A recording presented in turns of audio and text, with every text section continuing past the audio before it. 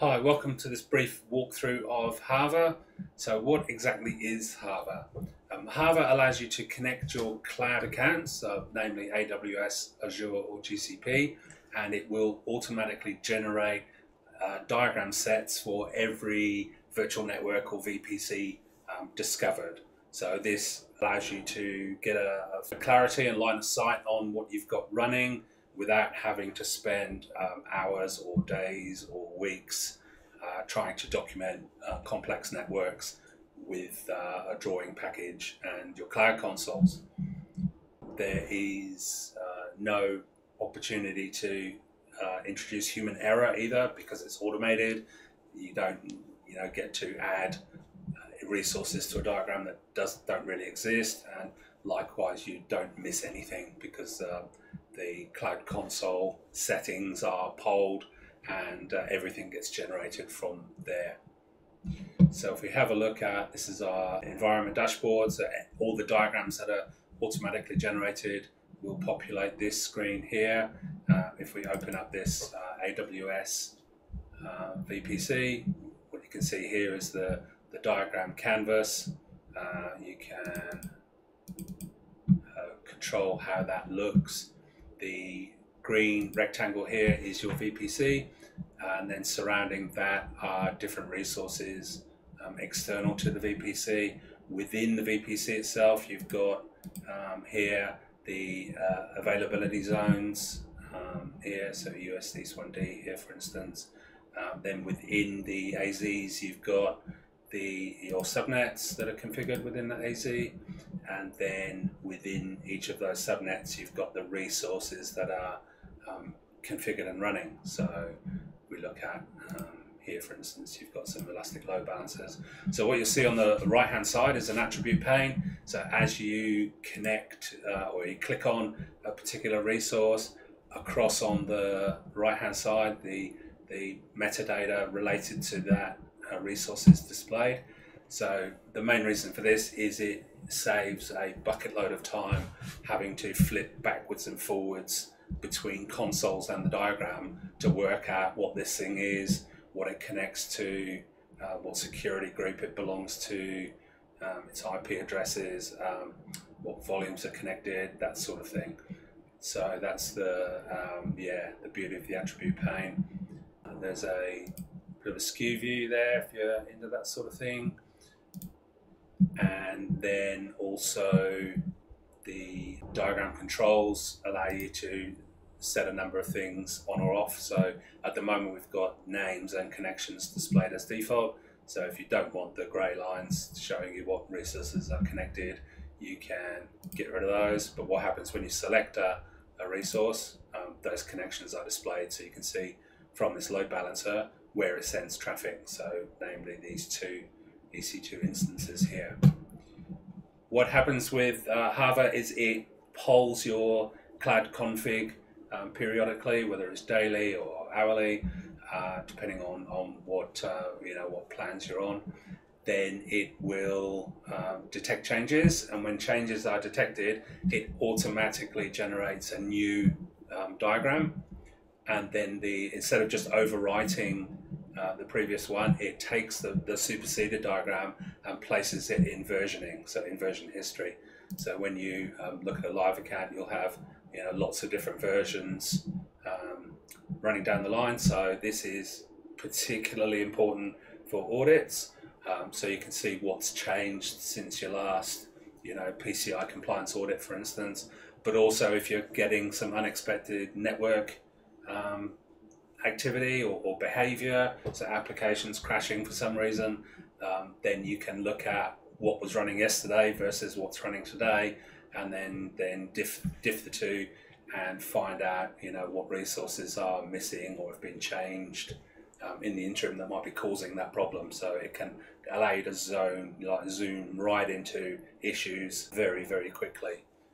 So down the bottom here we've got a number of different views that you can look at. So you've got the extended infrastructure view, which is a greater, more spread out with a bit more information on the resources that are on the diagram.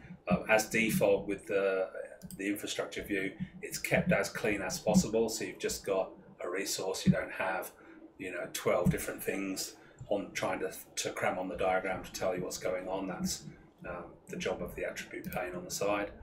The list view is another view that's created. So what this does is lists every single thing that was detected when Hava scanned your console settings.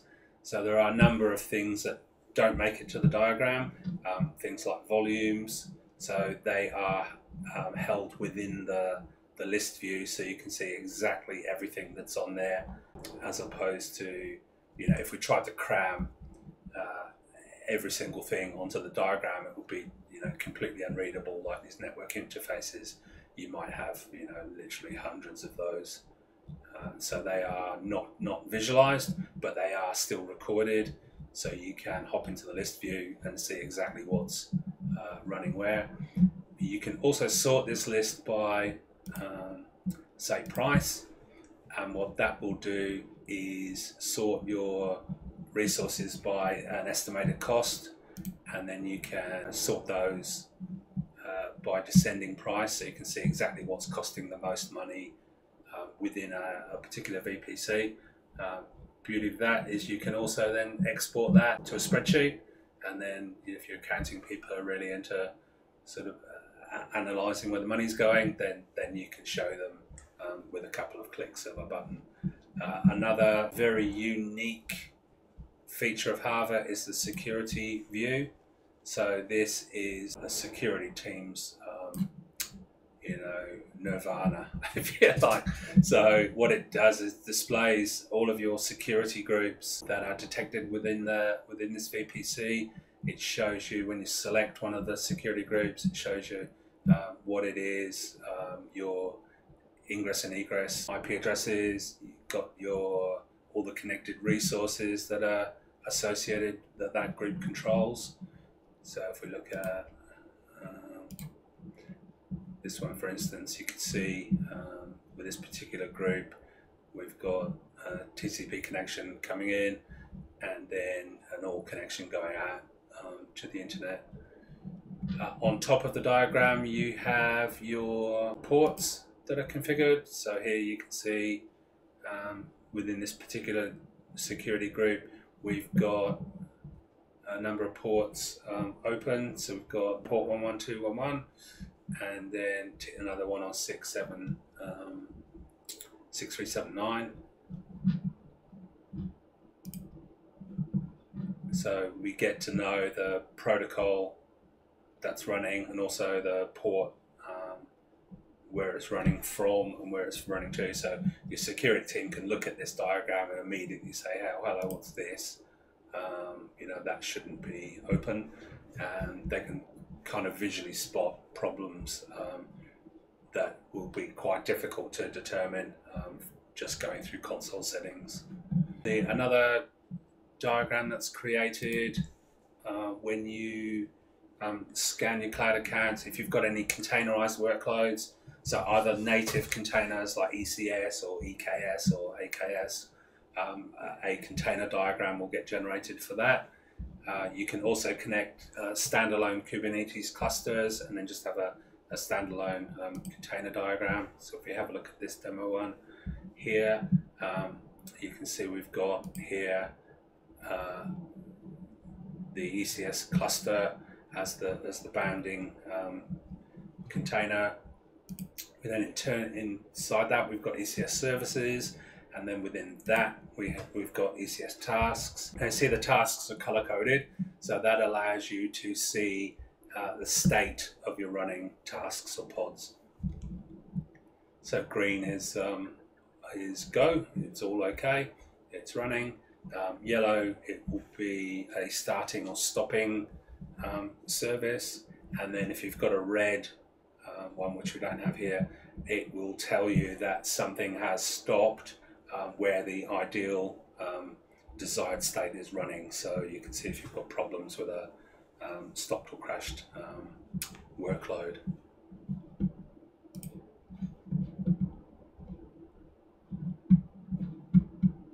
So on top of the infrastructure security and container diagrams. We've also got reporting. So reporting is for AWS at the moment.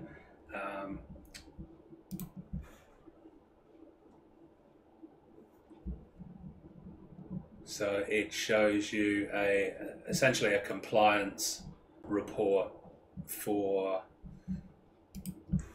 your AWS configuration. So comparing your config against the AWS well architected best practice, it will tell you things like what regions you've got in play, the resources that you're running, IAM users and roles, and whether they're active or inactive. So best practice is if you've got inactive users or roles, you should really get rid of them. It then tells you a bunch of findings based on whether it's just informational, like there's something running that that might be a better way to do things. You've got some low priority, so there is definitely a problem, but it's not critical. You've got medium, which is getting a little bit more critical, and then you've got high priority, so you've got a serious maybe security issue that needs to be resolved. So like a medium issue here is telling you guard duty is not enabled when ideally it would be. We've got some low priority. So then we've got an IAM role security issue here. So it really is a snapshot of how well your config is compliant to AWS best practice. We've also got, so we had a look before at the ways you can export diagrams. So you can take out PDFs and Visio type documents. Go back into there to show you that. So we've got an export.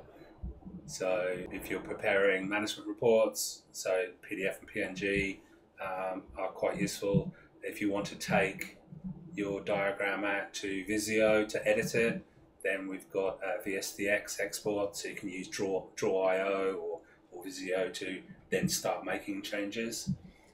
We don't have an edit feature within Hava, and that's for a reason. We want the diagrams to be 100% auditable. So when you've got a compliance audit coming up, you've got hard concrete evidence of what's running, what has been running, what's changed since the last audit, which is what the auditors want to see. You can also, if you want to do some programmatic comparisons or analysis, you can take the whole config out to CSV or JSON. So you might have two diagrams, so you can take JSON out for both versions and then run a diff through them to readily identify, if you've got a very complex environment with thousands of resources, then you might want to, code that as opposed to try and visually compare them. So that's really Hava in a nutshell. It's useful for working out exactly what you've got running where at any point in time. If you take on a new client network, you'll know within a couple of minutes what they're running, where it's running. So when we took on clients for consulting a long time ago, it might take 2, 3, 4 days. The first job to do was work out what was running. So we would have to, hit the cloud consoles, hit the whiteboard, and then map everything out. So with Hava, you just connect some read-only credentials, and boom, you've just got exactly what's running where, without any assumptions or opinion involved. It is what it is. It's the source of truth, and you're good to go. Also very useful for onboarding new engineers or onboarding external consultants. So again, they don't have to spend any time whatsoever in the consoles. They can just give them a copy of the diagram, and then away you go. So back to the environments dashboard. There's a number of options here. So we've got something called projects, which allow you to group together environments under different projects and then allocate team members to specific project, so you can restrict access to sets of diagrams per team. One of the most powerful features of Hava is the search and filter options. So up here you can go looking for any of these different types of resources, so particular region, resource IDs, names, VPC IDs, resource groups in Azure, projects in GCP, types. So this allows you to build a diagram on the fly, so you can do a search on, maybe 2 different VPCs and have them appear on the same diagram. So you could have an AWS environment and then an Azure environment on the same diagram. So if you're running a hybrid solution, then you can get both environments on the same diagram at the same time, even though they're different vendors. If you are an MSP and you're managing hundreds or thousands of accounts and they are connected to the one Hava account as data sources, then you can use this box to find resources very quickly. So if you had maybe an alert or a log entry with concerns about a specific IP address, you could do an IP search here for that particular IP address, and it will go and search all 1,000 accounts looking for any instances of that IP address. So if you're unsure of where exactly, which environment a specific resource is located, instead of having to log into each client account one by one, you can simply execute this search and it will simultaneously search whatever accounts you have connected to Hava. So another use of this is you could, if you're a database admin, you could go look for a specific resource type and then pick any of the resources that are supported by Hava. So you might want, all of your MariaDB servers on Azure listed. So this would create a single diagram with whatever databases it can locate, irrespective of what networks they belong to. So you can get a list of all your databases or all your RDS instances from your AWS accounts. So that's quite a powerful feature. Also, we've got a number of integrations that make Hava extremely useful, sort of embedding into external documentation, wikis, or invoking diagrams as part of your CI/CD processes. So you can, we've got, for instance, a provider in Terraform, so you can spawn diagrams and trigger Hava events from within your Terraform scripts. You can do a similar thing with GitHub Actions. So we've got a plugin for GitHub that allows you to create or refresh diagrams when you're deploying infrastructure as code. We've got a Atlassian marketplace viewer, so you can embed Hava diagrams quite easily within your Confluence wiki if you're using that sort of thing. You've got also a full API, so all of the developer stuff is fully documented within Hava. We've got an open API for certain levels of accounts, so if you've got API access within this API framework, you've got all of the commands to basically add environments, add teams, create new diagrams, refresh diagrams. Basically everything you can do within the Hava console, you can do programmatically, which is what most engineers prefer. So there we go, that's a quick run through of Hava. Thanks very much for watching, and we'll catch you in some more detailed feature videos following this one. Thanks, bye.